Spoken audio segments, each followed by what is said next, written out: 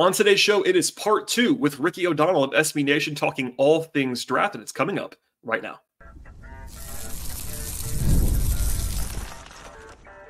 You are Locked On Hawks, your daily Atlanta Hawks podcast. Part of the Locked On Podcast Network. Your team every day. Hello, friends. Welcome to episode 1743 of the Locked On Hawks podcast. I am your host, Rowland, coming to you on a Wednesday, and this is part 2 of 2 with myself and Ricky O'Donnell of SB Nation. So if you missed part 1, it should be available in this same podcast feed. I definitely recommend beginning with part 1. There is some solo stuff there in terms of intel on the NBA draft, as well as the start of the competition that I had with Ricky. So go ahead and find that in your same podcast feed right now. Also, today's podcast is brought to you by the folks at the Gametime app. Download the Gametime app, create an account, and use promo code LOCKEDON for $20 off your first purchase. Terms apply. I also want to encourage you at the top of the podcast to make us your first listen each and every day. Please subscribe to this podcast, Apple, Spotify, Overcast, as well as on YouTube, where every show you can certainly like the podcast and subscribe and tell your friends about the show. No more long intros on this one. Again, we're diving right back in with Ricky O'Donnell on the NBA draft and a wide net, and we'll get into that right now. There are a few swing skills with Alex Sarr, and we just talked about one of them being the jump shot, right? I would also say, there's some questions about the rebounding, for instance, which I'm not terrified of, but if he's a full-time center, I would start to be a little bit more worried about that, which I'm not sure about. What do you make of, you used the word soft earlier, which I kind of agree he plays that way right now. That doesn't mean he's soft, like mentally. At least I'm not saying that. Maybe you are. I'm not saying that. But he doesn't play through contact. He's not looking for contact. He's playing more perimeter based. Is that something you worry about being a problem for his career? Because I think, one of the weapons he has is that body, right? 7'4" wingspan. He's got legitimate center length. I'm not saying he has to be a bulldozer like Giannis, but it's going to be limiting for him if he's not looking for contact, playing through contact, finishing through contact. Because that's one thing people that only see the highlights of Alex Sarr are thinking he's this super rim roller, lob threat. And that's not what he's been. He didn't really play that way at all in the NBL. And when he around the rim, he's an okay finisher, but ideally he would not be an okay finisher. Part of the appeal there to an athletic guy who's 7'1" is that he's going to be a great finisher around the rim. And that hasn't really popped up yet that I've seen. Yeah. Here's the thing. 5 years from now, 6 years from now, if I told you that Alex Sarr is running over people, would you find it hard to believe? Because I personally wouldn't at all. No. Yeah. I think he has, you're drafting him for what he could be one day, not what he is today. That is 100% and I think right. that as of right now, he struggles to play through contact. I find this to be not a terribly concerning flaw in him because he's so young and he's still just growing into his body and growing into his game. But certainly you don't want to have a guy like that be contact averse. And I think right now he is a little bit contact averse. He's not just going to recklessly throw his body all over the place the way that Ron Holland would. But, the size difference between the two of them is just enormous. And I think Sarr might be probably as athletic as Holland too. Sarr's a really good run and jump athlete, I think. I don't know what your evaluation of that is. But so, yeah, I do think that's a swing skill for him, absolutely, being able to play through contact, add weight. But I think, it's a process. And I like the idea that he doesn't have to, be a big-time screener and, short roll guy in the early part of his career or a handoff guy, because I think Okongwu could do a lot of that stuff. And then Sarr can kind of just sort of make those opportunistic style plays early in his career. Yeah, I think what you said there, and I want to emphasize it because I 100% agree. And there's always this conversation about what are they now? What are they going to be as rookies? It kind of goes back to that Sarr and Clingan thing, because Clingan is just more NBA ready. It's more projectable. I have a pretty decent feeling that Clingan's going to be better this season. That's not what I would draft for personally. But the Hawks are more of a win now team than some. Doesn't mean you change your evaluation, but it's just worth keeping that in mind. The Hawks are not a team that is like the Wizards. I keep using the Wizards as my example because they're the number 2 pick, but the Wizards are this blank slate, who cares next year kind of team. The Hawks are not. They're trying to win now. So there's this weird.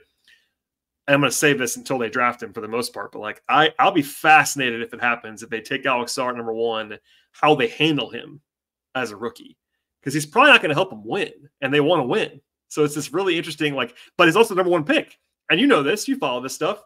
There's politics here. I mean, how often does the number 1 pick, much less not start games, but not play a lot of minutes? Like, it just doesn't happen. Like, guys, if they're healthy and the number 1 pick plays, it's just it's going to happen. So that's a different conversation, I guess. But I'm fascinated by all of it. And that goes back to what we started with about the team projection, what you're valuing and what you're looking for is kind of ultimately more than a tiebreaker. It's like kind of what you're basing the pick on, beyond just like, I have Sarr number 1 on my board, which they might, but even if they had number 1 on the board, they might pass if the number 2 guy's close and tiers and all that stuff. Yeah. So you're like saying, they're trying to win. Okay, they're trying to win. They won 36 games last year. They got their ass kicked by the Bulls. No, I'm not. And look, that's a very no. It's a very fair retort, and I'm not actually. It's actually. I'm glad you said that as plainly, because I probably didn't say that plainly enough. In fact, Sam said that on the show. Sam was like, they're not that good. I'm like, I know. I'm not saying they're great right now, but they do have more established players that they like, and they're out the picks that you mentioned. They're already out 2 picks in the future plus a swap. They're not rebuilding. Like, you can argue whether they should rebuild or not, but they're not, unless something changes that I'm unaware of in the next, as I check my 7 days. They're not rebuilding right now. So it's just, I guess, like, he's getting minutes. I don't know if he's going to start, but like what I would do is play Okongwu, Sarr, Jalen, all the minutes in the front court. And then if you want to put some DeAndre Hunter minutes in there, like, who do they even have? Yeah, Hunter's been starting at the 3. Yeah, I mean, I'm just sort of assuming Capella's going to be gone in this. I tend to like your idea, if they draft Sarr, of just kind of like having this 3-headed front court monster of Jalen, Sarr, and Okongwu. Yeah, and obviously it's not going to be all 48 of every game because injuries or whatever. But that's a good. I think especially early in his career, that makes a lot of sense to me. Because what I've been saying is if they draft Sarr or Clingan, they are almost. I never want to use the word guarantee. I will fall out of my chair if they draft Sarr or Clingan and then also keep both Capella and Okongwu on the team. I just don't see why you. I don't see why you would do that in general. It's just too many mouths to feed, guys. Because Capella, for all his flaws, has to play. He's too good to not play. And Okongwu they like still, and all that stuff. So anyway, that's Alex Sarr is the guy you like the most. He's number 1 on my board too. I've strategically not said what I would do on the show. I'm trying to hold that off, but I have admitted that he's number 1 on my board. That doesn't mean that I would pick him necessarily, but it is. I think his overall package is really is appealing. But for me, okay. Actually, I'm going to ask you this: is he in his own tier for you, or is it or is it close? Okay, he's not even number 1 for me. I think I'm going to put Topic number 1 just because he's been my guy the whole time. Just to do it. Well. No, I get it. The thing is that it doesn't really matter if I'm wrong. So who cares? So, I mean, I'm all about planting flags. Like it's not quite number 1 overall, but I've been waving the Ryan Dunn flag for as long as I can breathe, basically. And I know he can't play offense. I get it, but I hope he gets somewhere where they can teach him how to do something on offense. Like, the example that I would use is Andre Robertson was really useful for a while.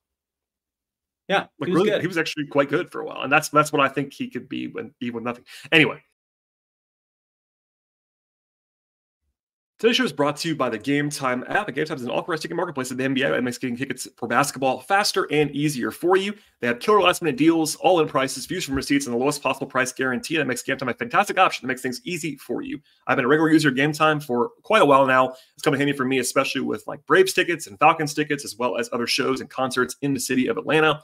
And you can save big when buying last-minute tickets for sports, concerts, comedy, theater, and much more. They have flash deals. You can save big there as well. You can also save even more when you choose a section and let them choose the seats for you in that section. There's also a feature at Gametime when you toggle to show the total up front. Those surprise fees when you get the checkout screen. And also get a panoramic view of the seats in the app before you buy them, so you know what to expect when you get there, and you are getting the lowest possible price with the folks at Gametime. Take all of the guesswork out of buying tickets with the Gametime app. Download the Gametime app right now, create an account, and use promo code LOCKEDONNBA for $20 off your first purchase. Terms apply. Again, create that account and redeem that promo code LOCKEDONNBA for $20 off your first purchase. Download the Gametime app today. Last minute tickets, lowest price, guaranteed. Let's save Clingan for a second. I'm going to ask you about Risacher. It's been a lot of Sar versus Clingan recently in the discussions. Do you like Risacher? Because I feel like there is a pretty big split, and you wouldn't know it looking at the internet sometimes. Like, I know ESPN's had Risacher number 1 for a long time, for example. But I feel like there's a lot of people that I trust that have him like not like way down the board, but like more like a mid lottery guy, and that's a pretty big split even in a class like this. So, how do you think of Risacher? I got him as a mid lottery guy, but I feel less confident in my evaluation of him than I do any other player, really. And why is that? And just because I didn't watch like a ton of them. Like, I just probably watched him less than the college guys, and then like, you know, watching the G League Ignite sucks, but like I just did it a lot. Yeah, it was painful, so, actually. Yeah, no, honestly, until the Hawks won the lottery, until the Hawks won the lottery, I was with you. I had not watched Risacher enough, and then I kind of had to, so I just really started digging in because I had to. He was also still playing, which was helpful, and also I think he had a couple good games when he was the only one playing, which probably his best games were deep in the playoffs. That's a good sign. Yeah, that probably helped everything across the board. But you mentioned earlier something that I was going to make sure to follow up on about Sar not being a shot creator, right? Neither is Risacher. I don't think so. But is that more of a problem when you're a 6'9" wing than it is when you are a 7'1" combo big? Or are you okay with a 6'9" off-ball player? Look, I'm not saying he can't be an on-ball player, but right now I project him as an off-ball player for the most part on offense, which is there's nothing wrong with that. But number 1 overall, it's a different calculus. Totally. Yeah. I mean, where is his potential to develop on ball? That's why I don't feel very confident in my evaluation of him. Because, like, does he have maybe more upside in that area than I have seen in him or that I think he has? Like, maybe. And otherwise, it really comes down to how good of a shooter he's going to be and how much volume he's going to shoot on. Because if he's a really good shooter, then you're feeling like, all right, well, that's good. Like, we'll take that. But I mean, Bogdanovich is a really good shooter, and he's a high volume shooter, and he's what, 6'6", and Risacher is like 6'9". Is Risacher 6'10"? Yeah, I think he's like 6'9", but he's not a huge plus wingspan guy. So I think he plays. I think he plays a little bit smaller than the height. And to me, it seems like he seems more comfortable defending guards than like Jason Tatum. Like, are you putting him on Jason Tatum? So if you're playing the Celtics, who's he guarding in his peak version, or even let's say in his second year, who's he guarding on that team? Yeah, I mean, you would hope he's going to be able to guard wings because look. And I promise I'm not trying to pile on at all because I do think he's a real prospect. But if you don't think he's an on-ball player and you're not sure he can defend the top-level wings, what are we doing? What are we even doing here at number 1 overall? You know what I mean? Yeah. And you mentioned the shooting. It's not that I don't believe in the shooting, but I don't think that he is a lock to be a great shooter. No way. Based on what I've seen. So like. And for me, it's really hard to see him succeeding if he's not a plus shooter. I'm not saying he has to be Bogey because Bogey is a phenomenal shooter, like top 10 in the world, I think, shooter. But like he doesn't have to be that. But if he's not a 37, 30% three-point shooter on real volume, like I don't know how he's supposed to be. I mean, he can still be a good NBA player, but like I don't think he's going to be like this huge difference maker if he's not a plus shooter. That's me. Totally. That's also not a super duper high bar to clear. He was just playing in a good French league, playing huge minutes, a big role at, what is he, 19? And he just hit 39%, didn't he? So like, probably his shooting projection seems like it should be good. I had watched him in watched him in the FIBA stuff before this season, and he couldn't shoot at all there. And I was like lower. That's the thing. I think it's good, but also he's been very streaky, and it's not a tiny sample size, but it's not huge either. And I think he, at one point this year, in the middle of the year, he had a month or maybe 6 weeks where it was like he was shooting in the 20s. and then he got really hot again. And the full size sample matters more, of course. And you mentioned, I think it was like 39%.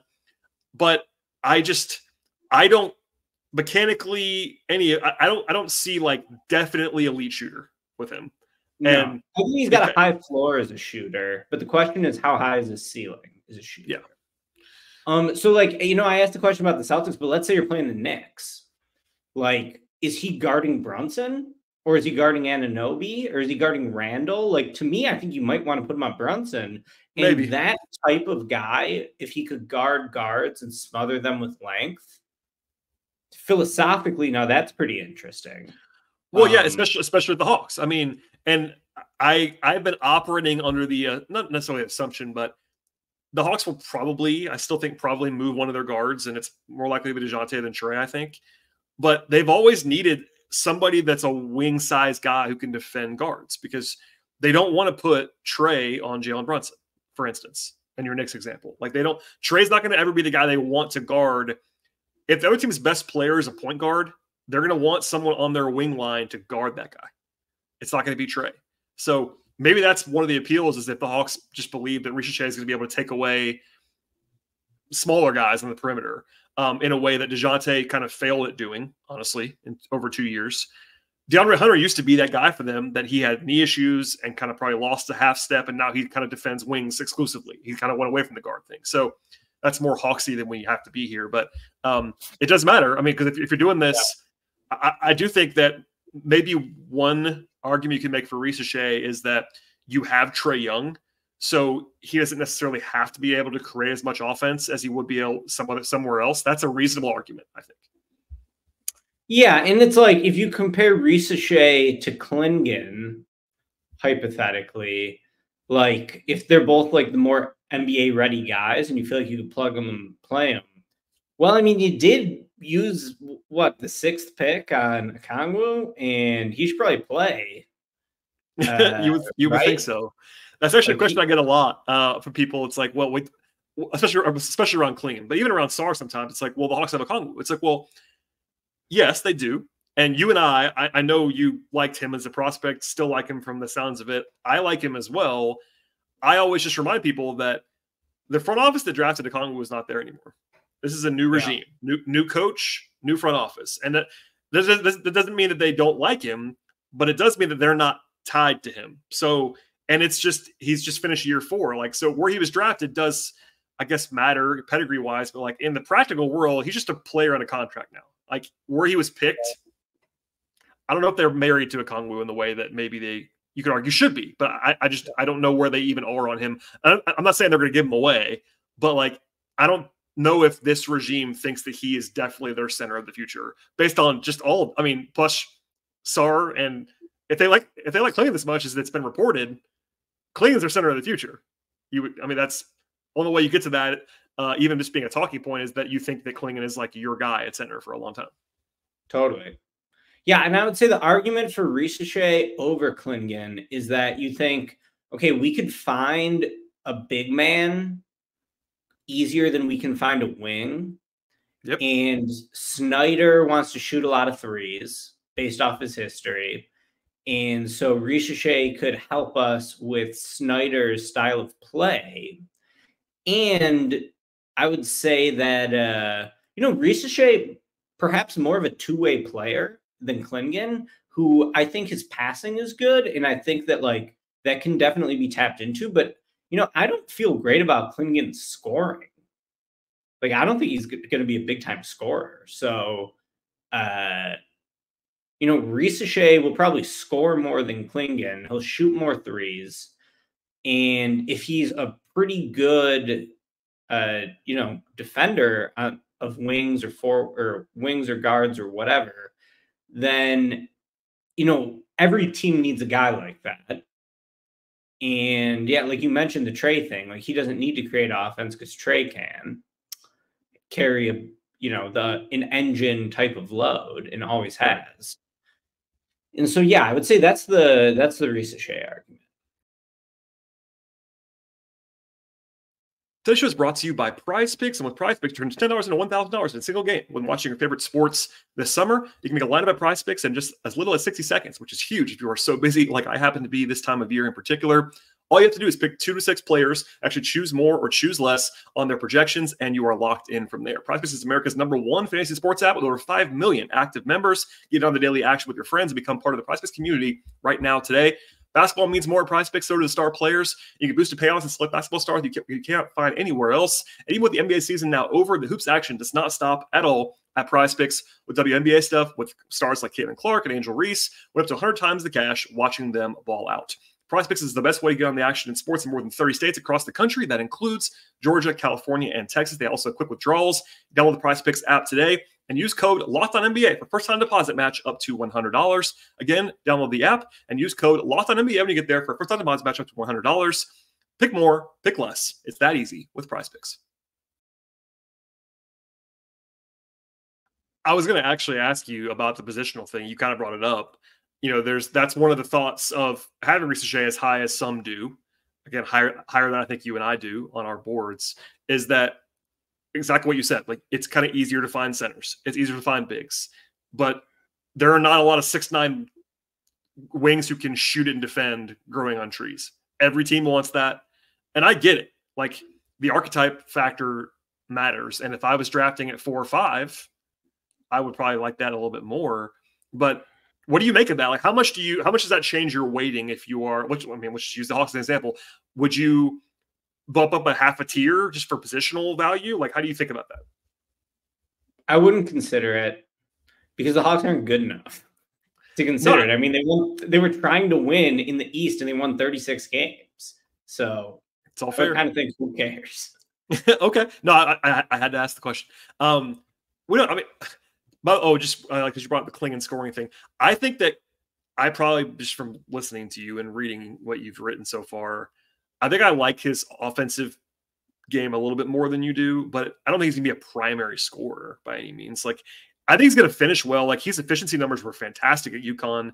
There is an argument about like how much of that is him versus how much of that is like UConn playing the best offense, like as far as like schematically and all of that. They were loaded, of course, but I do think that he really showed to be a really good finisher, at least at UConn, and he is massive. I don't know how much of that's like going to be self-created, but you know, in his like all-in-one numbers were amazing. He was basically the second best player in college besides for Edie. Yep. And just like all the impact numbers and stuff, and on a per minute basis, he was just like super duper impactful. And like you said, I don't know what his true shooting percentage was off the top of my head, but it was probably 70 something, I would guess. It was very high. I don't have it in front of me either. I'm looking it up now quickly, but yeah, it was in the at least the high 60s, if not higher. Yeah, it was 60, I think 65%, something like that. Okay, so, and then, but I think Gobert, and maybe this is like too lazy of a comparison, but like I'd say like Gobert's not a great scorer, and he's more athletic than Clingan. I'm going real lazy on this. So Gobert's best scoring seasons were like 15 points a game. So like I view Clingan scoring less than 15 points a game. That's not unreasonable. Obviously, you just use the word lazy. It's fun. It's very broad, but that's not wrong. I do think that Rudy's of course the comparison everybody makes, pro or con. I personally value Rudy a lot. I think he's really good. He's amazing. Gobert's amazing. Hall of Famer. What I would say is, Rudy doesn't really have. I mean, I guess you see it sometimes in international play where like they actually post him up and let him do stuff. But I think Clingan's got more like post up juice than Rudy does. Yeah, and he's certainly a better playmaker. I mean, it's not even close. The passing, he's got better hands. Right, and he's equally huge. But I don't think he gets off the ground as quick. I would agree with that for sure. Rudy's a better athlete. I mean, that's something Rudy. This is sidebar. Is like underrated at how much of a freak he is. He can run forever. Crazy athlete. Well, and I remember when Snyder was coaching the Jazz, he would say that Gobert's his best perimeter defender. Now, maybe that was because he had Donovan Mitchell. He had no perimeter defenders. He had a lot of bad perimeter defenders in front of him. But no, I mean, if you could tell me Clingan would have Gobert's career, I would take him number one, no doubt. To me, and I know not even. By the way, no, not even. I'm with you. Not even close. If you knew he would be Rudy, this is not even a discussion in this class. In some classes, you might debate it, But you mentioned earlier, Rudy's a Hall of Famer, and I think people like to crap on Rudy, and I get that. And there's, I'm sure you've seen this. There's a lot of talk about like, if you look at Boston's 5-out system, why wouldn't you want to match that? And like, why would you draft a center who isn't a 5-out player? I get that, but Boston was pretty uniquely loaded in a way you can't really replicate. Yeah. And also on defense, Porzingis is not like flying around. Like he's playing a lot of drop. Like they do play a lot of drop defense in Boston with Porzingis on the court. It's just that they have the best guard tandem in the league and a really good wing tandem to go along with him. Like that's not really replicable. All due respect. Anyway, that's just me. Yeah. Totally. Build Boston is not a something that's just like easily done, I would say. No. And even with Trey, like all their guys are way bigger than Trey, so you can't replicate Boston with Trey on the team. Well, and also part of Boston is like they don't have a weak link on defense. And I'm glad you brought up Trey because there's this thought process that I see sometimes about like, especially with Sarr versus Clingan, right? Where Sarr is the multifaceted defender, and I get that. There's a lot of ways you can play him defensively, and that's really appealing. But you still have Trey, and Trey isn't going to be someone you're switching 1 through 5 with ever, or at least most of the time. He's not going to do that. Like there's the argument of, I've thought for a long time, I know my friend Andrew Kelly talked about it. Like if you were to pick a guy in the league, maybe you could say 2 years ago, maybe even still now, to like pair with Trey on defense, it would have been Rudy. Because like you're playing drop, but you're playing drop anyway. I was going to say Giannis actually. Well, yeah, that works too. And I almost say, there's AD, there's prime AD when AD is like in fully engaged. But like all those, I mean, yeah, Giannis is a freak, but and maybe that's the Sarr argument in a nutshell. Yeah. But you do need. I think it's okay to have to quote unquote have to play drop or not be able to switch because like if you're already tethered to Trey, and I know there's I would say a growing Hawks contingent that's not really tied to Trey anymore, but at least from what I understand, the Hawks still want to keep Trey and build with Trey, and if that's their plan, you can't build a switch everything Houston Rocket style system. You got to have somebody that can play pick and roll conventionally with it. Totally agree. Yeah. Fascinating pick for the Hawks, man. It is. Do you want to trade number 1 for Kobe White and Alex Caruso after Kobe torched? Wait, both of them? That would be interesting, actually. I'm sure you saw. Maybe you didn't see. Matt Moore reported that the Bulls checked in on Clint Capella. Yeah. And I was going to bring that up to you on the podcast at some point. So we're going to do it now. And I tweeted about that, and someone immediately said, "Can we get Caruso?" And I was like, "Not for Clint Capella, I don't think." But it's the Bulls, so who knows what they're going to do. Sorry, Ricky. I didn't mean. It seems like they want to use Caruso to trade up. The Bulls want to trade up because they want Matas. That's their guy. Do you like Matas while we're here? I do like him. Yeah, I'll probably have him 5 or 6. I think he's got a decently high bust rate because if he doesn't shoot, I'm like, yeah, that's the one. Yeah, I mean, and he didn't shoot well this year at all. Yeah, he shot horribly, and he has way more variance in his shooting floor than someone like Risacher. Like Risacher is a way safer bet to shoot than Matas. I agree. So, I do like Bazelis though. His defense was much better than I anticipated it would be, and I think that he just has some like creativity off the bounce that you don't see in guys who are 6'10" and can potentially play power forward. So he's super athletic too, like really athletic. Very athletic. When I watch him, sometimes I just wonder, like, he just sort of seems like maybe he doesn't have the greatest feel for the game, is the way I would put it. Like, he doesn't always strike me as having a serious approach. Which is, I wonder how much of that is like G League weirdness. Totally. That was a bad team to play on. And I know you watched a lot of Holland. Holland, of course, has the renowned motor, but also had moments where it's like, what are you doing? But it's also the no spacing ever around those guys. It was just, the whole thing was a disaster. So I guess Ron Holland's high on your board. We talked about him. Is there anybody that you love in this class? Doesn't have to be a Hawks thing, but obviously we could do we won't, just for time purposes, talk about like trade down options, because we've already mentioned them. If they trade down, Holland would be interesting. Bazelis would be interesting. Your guy Topic would be interesting. Do you have like favorite It doesn't have to be sleeper even. Like who's like I guess your guy in the class is Topic, but do you have a guy number 2 down the board somewhere that you love? Yeah, I mean, I really like Topic, Holland, and Collier. I think those 3 guys are all awesome. Of course, none of the those guys aren't doing much for the Hawks. They're not drafted. They're not, but no, it's okay. That's okay. I mean, we're from in the last 5 minutes we could do a little bit of non-Hawks because Collier's another one where I am Collier and Holland. I don't understand how they're maybe gonna not go in the lottery. Like I don't get it. Well, the thing is like.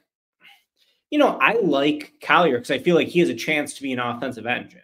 Agreed. But if he's not, does he pair well with another offensive engine? And the bar to be an engine in the NBA is so high. Yeah, so no, I do get the downside. Yeah. I can see why, especially when like I said, I don't care about being wrong, which is maybe a totally ridiculous it's for a draft analyst. You're able to do that when you're not running a team, and it's not like your job on the line if you miss the pick. Right. Yeah, absolutely. So yeah, I mean, I could see upside in Collier as being a guy who can steer the ship for a good team. I think a couple other guys I like Khalil Ware. I'm in. This will be another one where I'm just going for the boomer bust guys. I feel like because the Hawks fans like him too. Ware could be out of the league. Like relatively quickly, I think. But if he hits, you're going to be kicking yourself for not getting that guy. No, the talent's undeniable. Back when the Hawks were supposed to be picking number 10 pre-lottery, there were a lot of people who were like, Khalil Ware at 10? I'm like, seems high to me, but sure. But to your point, if it works, he's one of those guys that, this is going to sound crazy. You led this conversation talking about how that 2013 class, the 2 best players were non-lottery picks, right? Giannis and Rudy. Yeah. He's not going to be those guys, but like, would it stun you if Khalil Ware was like the 3rd best player in this draft? No. Me either. No, he could. Yeah. It's a lottery ticket chance for sure. I also really like Devin Carter. I think he would have been a good pick for the Hawks if they stayed at 10. Agreed. I love Devin Carter. He's just very good. And, I sent a tweet the other day where I was like, because the Bulls had supposedly promised Carter, and I didn't like that. I'm like, well, you should just see who falls to you. Because, like, in some of these mock drafts, Holland's falling, and I'd take Holland over Carter. But I think that I, went too harsh on Carter. Carter's really good. If the Bulls draft Carter, I'm going to be like, well, he'll be better than Dalen Terry and Julian Phillips and, the rest of these. He'll probably be better than Patrick Williams and, the rest of these guys we've drafted. I like Patrick Williams, though. The Bulls' defense fell apart without Patrick Williams, so I want them to re-sign Patrick Williams. There's a quick Pat Will take, and they're going to. By the way, I can't imagine they won't. You would think so. Restricted free agent, clearly, the 2020 draft was not great to either of our franchises, and that's why we're playing the play-in game. Yeah, could have been Vassell, could have been Halliburton. Those are out there for sure. Yeah, but so I like Carter, and I think Devin Carter will be good. And I'm trying to think, I love Dillingham. I'm in, and I like Sharif too, so I'm always going for the small guard, I guess. But I think that Dillingham is such a good shooter off the ball that one of my big takes in this draft that I haven't really seen anyone else say is that I think the Pistons should take Dillingham at 5 because they have no shooting, they have no playmaking, shot creation. Okay, so they need a power forward. They're going to take Bizelis maybe, but he's just another guy who can't do anything.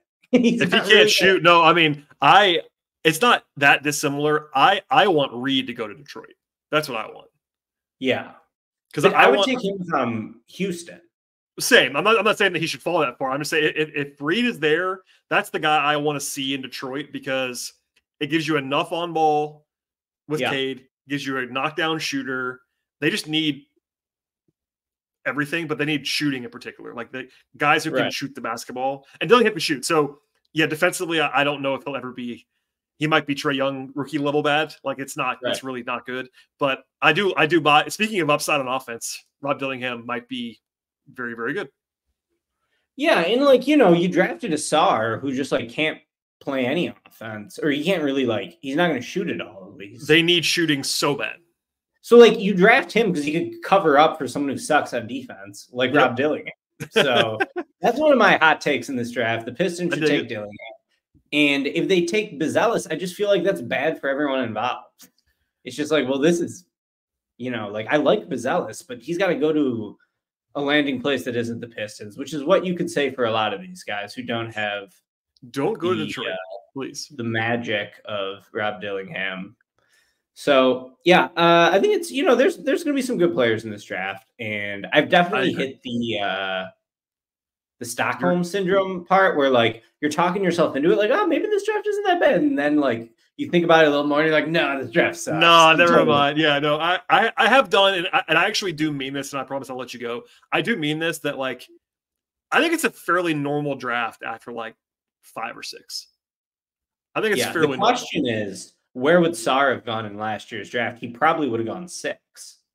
Yeah, I've definitely asked people. I feel like everyone's had this conversation online, offline with people, and yeah, it's somewhere in that no higher than 4 or 5. I don't think he would have gone in the top 5. No, I mean certainly not in the top 3. The top 3 were going to he wasn't in the top 3. There's no, as much as Scoot kind of struggled this year, he wasn't going in the top 3 of that draft. So I think it starts with 4 and it could be as low as 6 or 7. Yeah. So that kind of tells you all you need to know. I mean, not to mention it again and kind of also plug it, but Vecini said on this show that he has no one in his top, his tier 1 or tier 2 of historical prospects, which is I don't do the historical prospect thing. I should, because I've been doing it longer than Sam. Well, and he's pretty like, and he. Me either. And he also said, I'm not even stingy. Like he was listing some guys that like he had in tier 2 that I'm like, all right, that was not stingy at all. And you still don't have anybody in the top 2 tiers. And he's like, yeah, that's where we are. 2024. Get your draft guides now. So anyway, well, Ricky, you gave me a lot of time. I appreciate it, man. Anything to plug? I know we talked about your mock draft. You have Ron Holland stuff coming. Where can people find everything that you are working on always? SBNation.com. I'll be working all draft night. I think I'm grading every pick. Probably do some like roundup, wrap-ups after the draft. And yeah, I might try to write a Devin Carter thing too. I talked to him at the Combine. I'm hopefully going to release the Holland piece this week, maybe next week. We'll see. And yeah. Are you like the emperor of SBNation at this point? Don't you have a fancy title now? What's your title? I do manage the football writers, and I manage the social team. There you go. You're czar of SBNation. And I'm a working sports writer in the United States of America, which is yep.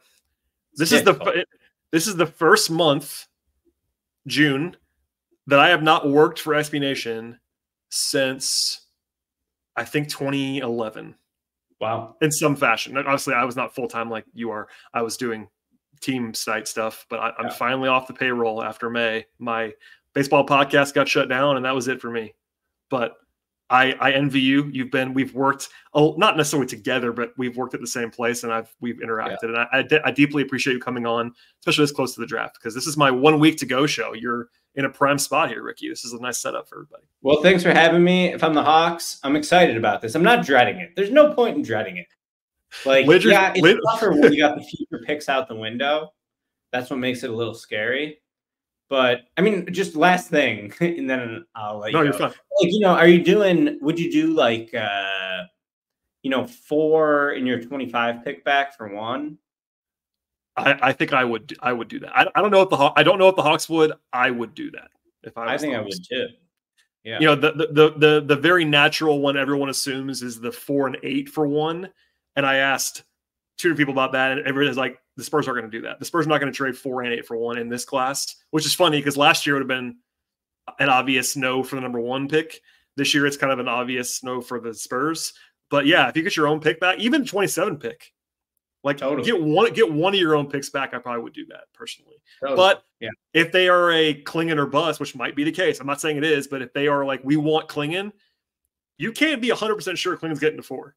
He's not getting to 4, probably. Someone might go ahead of you. So there's some risk there. If that's the guy they want, you might have to just take him 1, or maybe you go down to 2 and get him. But yeah, it won't be cut and dry for sure. All right, Ricky. Well, thanks for being here, my friend. Everybody should follow Ricky's work across the board. Please subscribe to this show. We have a lot more coming between now and the draft, so stay tuned for that. We'll see you all next time.